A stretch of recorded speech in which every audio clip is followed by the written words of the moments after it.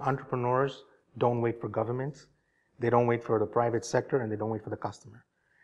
You're pushing barriers, you're pushing through these barriers to try and make things better for the world. And I think the government, not just ours, but all around the world, are struggling to catch up to the pace of this innovation.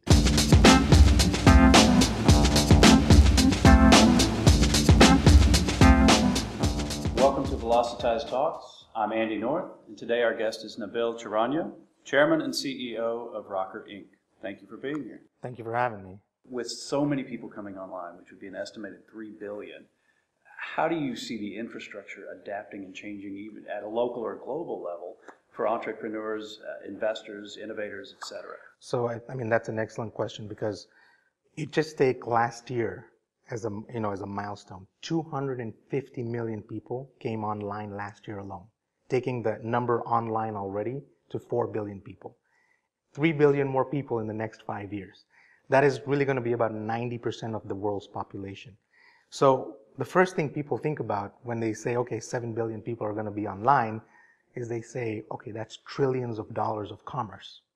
And that, while that's true, what people fail to realize is that the fabric of the way society functions is going to change. And, just simple examples. So, and I can't give you names, but we were talking to a big brand, the other day, and they said, you know what? We have 100 million customers.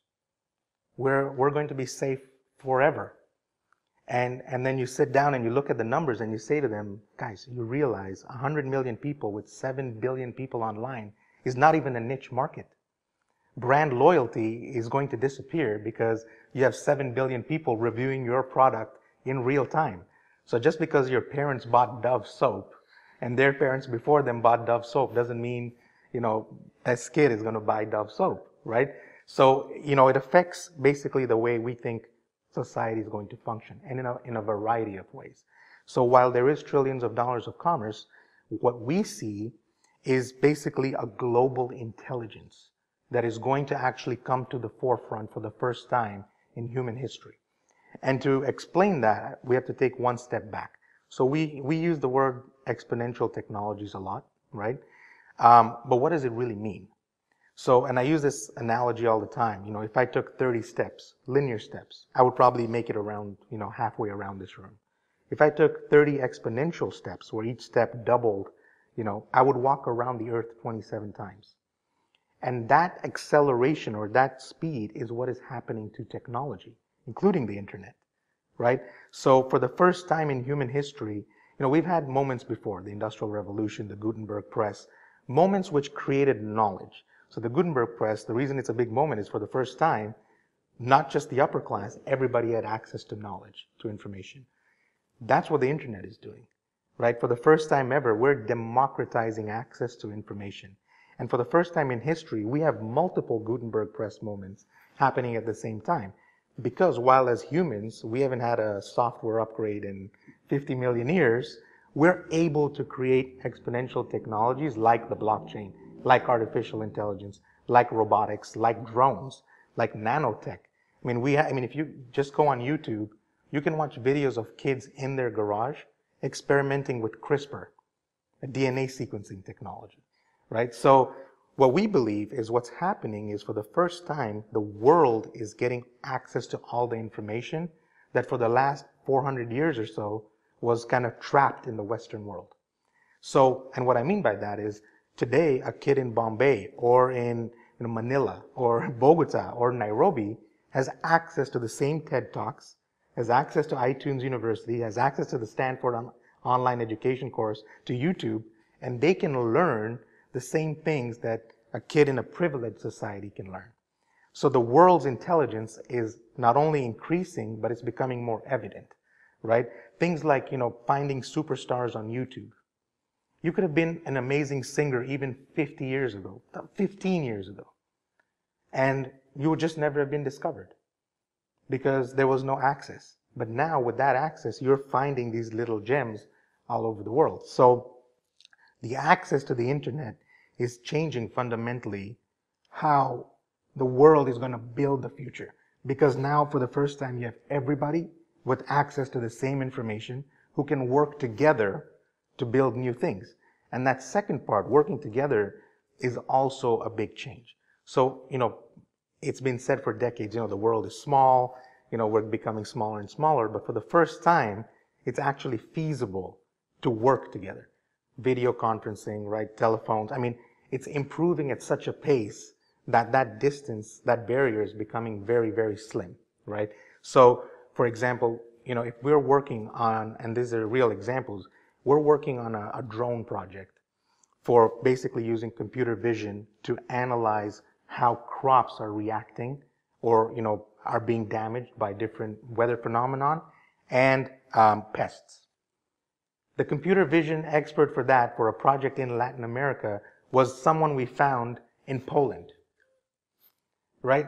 And it's because we have access to all these experts and we can validate who they are, we can test them, we can know how much they know, and we can match them with a project that's happening, thousands of miles away, is what's creating this innovation cycle that before wasn't possible.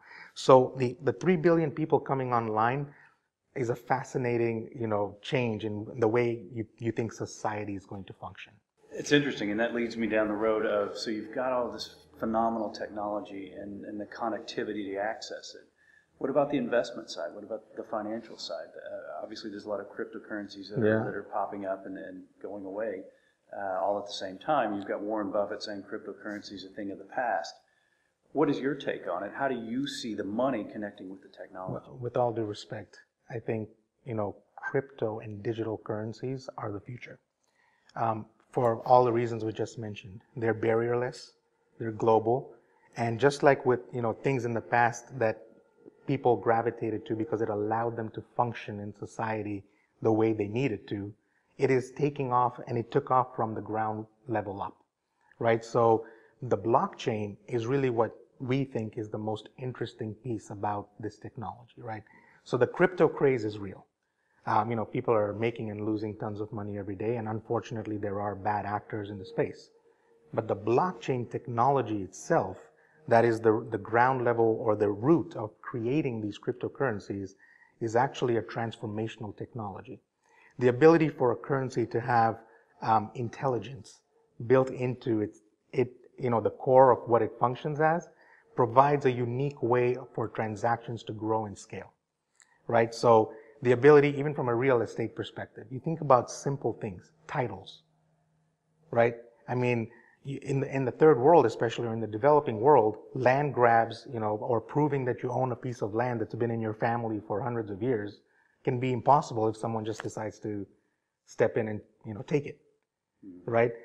There's no titles, there's no paperwork, So crypto, in that sense, if it's a coin or if it's a token that leverages the blockchain technology to provide additional utility or functionality around what the transaction is a very powerful thing. I mean, companies like IBM, I'm not sure if you know this, just a few weeks ago, came out with a computer the size of a grain of rice, right? And it's a blockchain-enabled computer because they want to use these computers, mini computers, microcomputers, to basically automate and digitize the entire supply chain.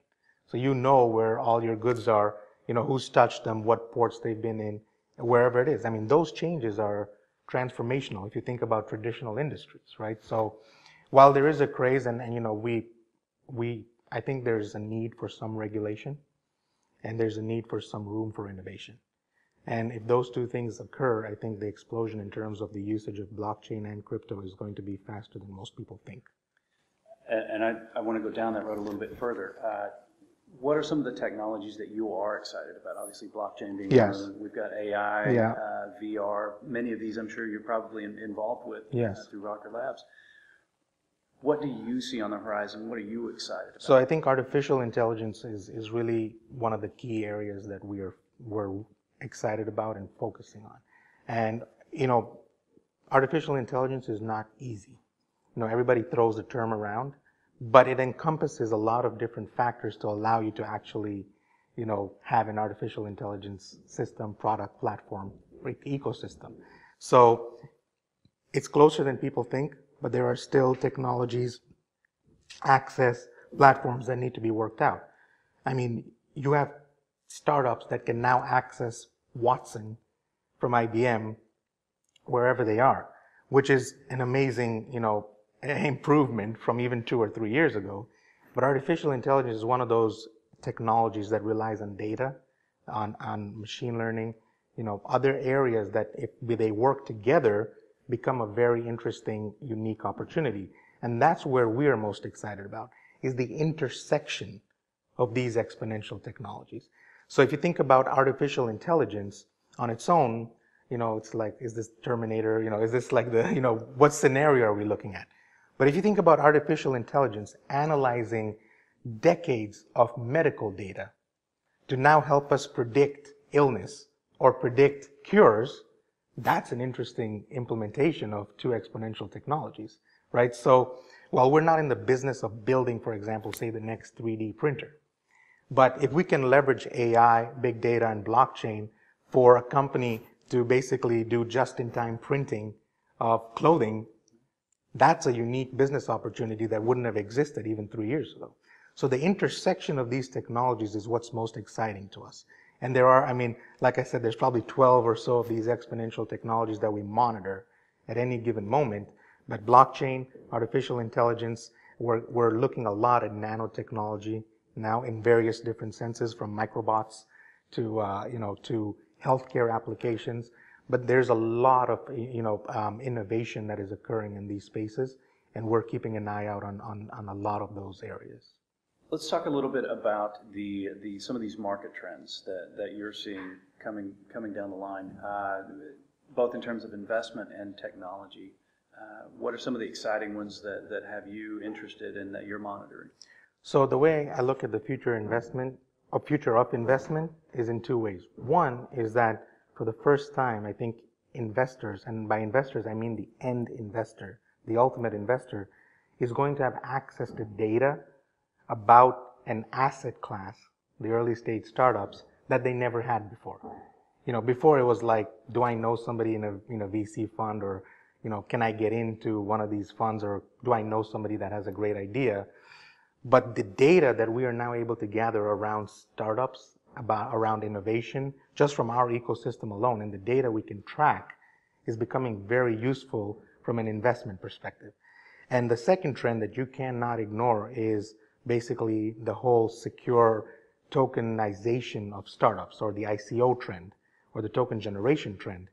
And the reason that's fascinating is, I think it stems from a need for startups around the world to attract capital from investors that were never able to connect with these startups, right? So while there are scams that are occurring, or there are, people that just, want to raise millions of dollars on an idea, as this system evolves, you're going to have the combination of a lot of great data, a lot of validation mechanisms, a lot of regulation, but ultimately for the good, because for the first time, I think investors will be able to access innovation directly.